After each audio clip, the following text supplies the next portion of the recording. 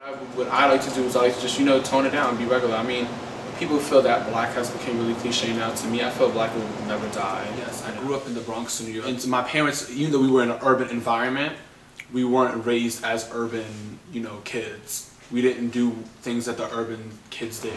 But I can say that they did keep us inside for certain things because where I used to live was a very rough neighborhood. One of those environments that, if you were a West Indian, you don't hang out with the Hispanics, and if you were Hispanics, you don't hang out with the Italians. Everybody, stay to themselves. So it's almost like I would call atmosphere full of beef. But albinism is a skin disorder. It's almost like vitiligo, but vitiligo is something that starts out in patches. It's almost like having vitiligo, which is a skin disorder that kind of eats away at pigment. But it's kind of being born fully. What it usually comes from is, both parents have the genetic trait of albinism. And basically, albinism, it means that you don't have no pigment.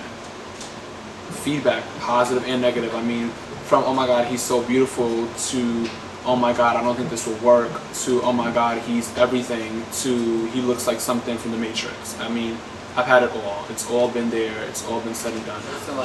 It's all about you and what you wear. I mean, I don't care if you're wearing the same shoes every day. It's you. It's what makes you. It's like, so that's what makes me is I wear a certain kind of sunglasses all the time. Yes, I change them up, but I do like plain black sunglasses. The top is by StyleLIkeU's. Amazing. She's amazing. She's a very good friend of mine. Oh, the pen is by Chris Havana. If you look at it, it says, boys don't cry. This jacket, obviously this was a jacket. And I told my friend, I said, we were walking one day and we saw this jacket and it was at yard sales. Big jacket. I was like, ew, that jacket is like so ugly. He was like, oh my God, it's so cute. This is when I was like 14. I had this jacket back. And he was like, oh, it's so cute. And I'm like, no, it's not. So you know what he does? He's like, well, I'm getting it. It was like, what, probably like 50 cents for this, the jacket. They were really trying to get away with it. And he went home. And then he just reconstructed the whole thing. And I said, can I have it? He was like, oh, now you want it.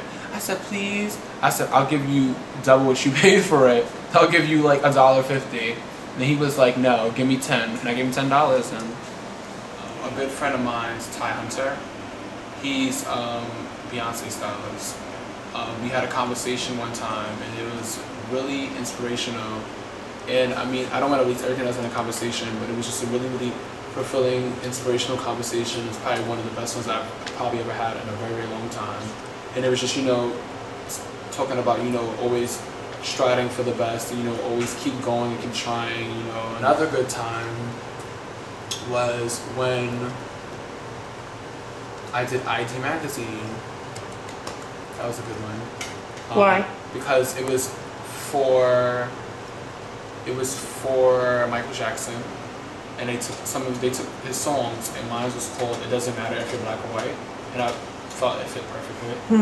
But it was amazing, So they took. Obviously, I went through, the most craziest things you could ever imagine, from getting beat up to just nonsense. Always hearing stuff. I mean, like even till today. I mean, one thing that I can tell people that I'm promised for the rest of my life is that people will always stare at me. So I've walked through the streets, but it's funny because I built this wall. That it's like, I don't see it. I just don't see people looking at me. And people, I'll be with my friends and they'll be like, oh my God, did you see that person looked at you? And I'm like, no. See, Grace Jones was a model, no one really liked. Jean-Paul Gaultier was an artist. They collided together and made history. So what I'm saying for people to do today is this: don't go just because this person is working for Vogue or this person is working for Elle. That doesn't mean you go with them. Go with who's creative in your time and come up.